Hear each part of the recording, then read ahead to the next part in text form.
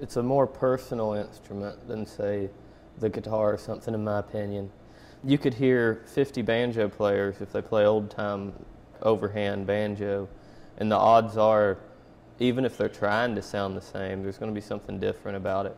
So to hear someone who's really honed their craft sit down and play a beautiful song on the banjo is, you know, I can't think of anything that makes me happier when I actually hear it.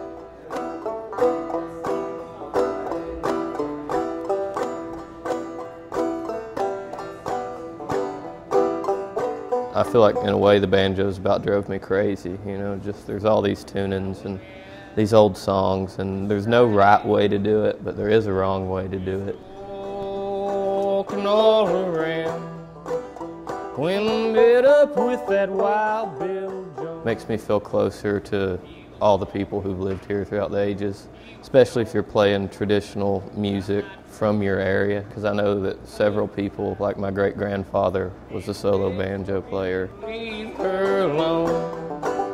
Well, they say that love, it's a pleasure, boys, but no pleasures do I see, 'cause a girl. Eastern Kentucky banjo is a little more bluesy than banjo in a lot of other places, and that's because of, you know, intermingling between, you know, white farmers and black railroad workers and things like that a long time ago. So it's, you know, it's it has a lot of factors have affected and made it just a little more special than a lot of old-time styles everywhere else. And I fell into the county jail, and the saddest words that I ever did hear is when my true love wouldn't go my bed.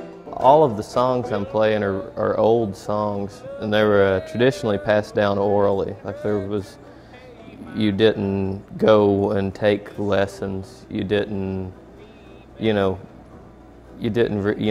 find them in a book or learn them from a record. It would be just these songs that people have always played, and they've passed them down. And I think, in a way, that's one of my favorite things about the music, because if you get right down to it, there's no way that's a bad song or it wouldn't have survived so long. In my pockets now. I take a lot of pride in playing the banjo, actually. It's, you know, there's not a lot of banjo players. Like around here, there's quite a few, but once you get out of here, you know, there's not a lot of people playing the banjo, and if they are, they're not playing it like they're from Kentucky. A lot of it is, to me, I'm proud of where I'm from, and here's a tradition that's dying, and I'm more than happy to try to carry it on. All from my side, and shattered that wild boy's soul.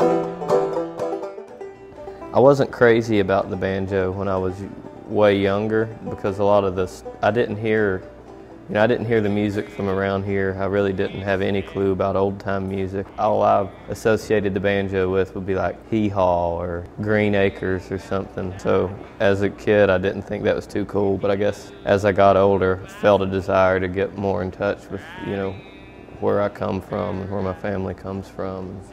You know, we're mountain people. I guess I kind of identified that with the banjo. It might have made me feel like I was home when I wasn't. It is me. It is, you know, I'm lucky enough to be from one of the best places in the world, and I think one of the only true cultures left in America. And tomorrow will be the end of me.